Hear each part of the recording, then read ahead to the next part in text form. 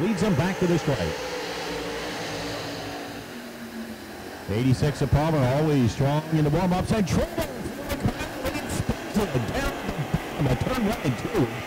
Ready, not giving up. Gets around a double lap machine. There's only one lap machine between the top two drivers as the interval about the same as they work turn number 3 and 4, and lap number 19 about to go on the board. Clear the track for the moment as Kenawell can see Shatzer. He's got 3 lap calls to deal with, and Kenawell Kenawell Jr. had it. He was closing right on the back of Shatzer and loses it in turn number 2.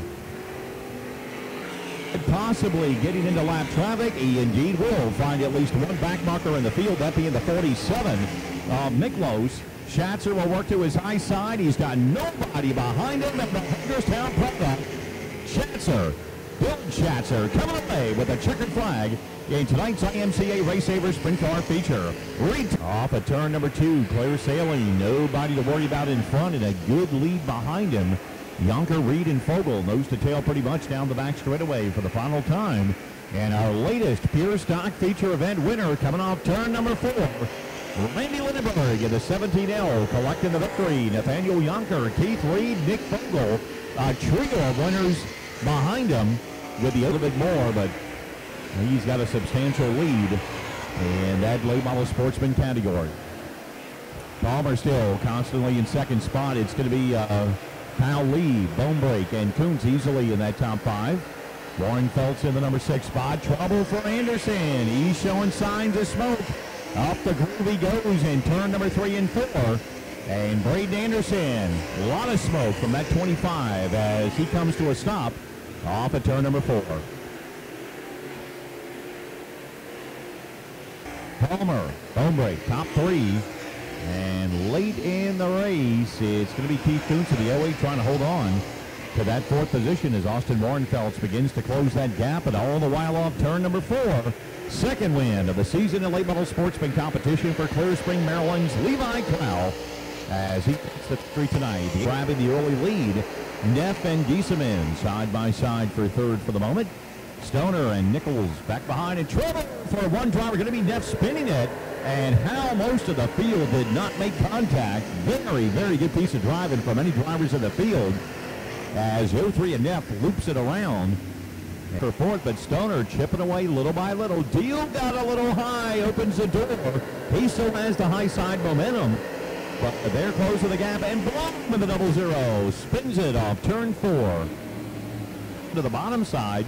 3 wide for the lead off turn number 4. Still 3 wide. Diehl wins the battle as they come back to the straight. 3 and 4. And Diehl wins it. It's going to be Geesaman for the moment 2nd, and caution back out for Bryan Kerns here on the front straightaway in the 83 machine. Diehl working down into turn 3 and 4. Diehl going way wide up in the high groove. It's going to be Stoner throwing the block on him coming off of turn number 4. No, he can't. Diehl again by. Just when it looked like it was over for him, Greg Diehl says he will not quit and takes the lead once again. Here comes Geesaman to the inside. Once again down the back straightaway. Geesaman down bottom. Stoner in the middle. Diehl up high. Stoner still trying to win that battle, and Diehl still fighting on the outside. 4 laps to go here in tonight's feature event, and Greg Diehl trying to keep it wound up on the outside. Geesaman and Stoner, they've got about a 3 again down the back straightaway.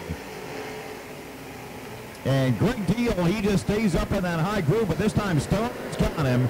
And final lap for Jasen Stoner, the 5-time winner so far this year in semi-late action, and 2nd in points to Jasen Geesaman. And Stoner looking to check in for victory number 6 on the season, coming back with a semi-late win tonight. Geesaman comes home in 2nd.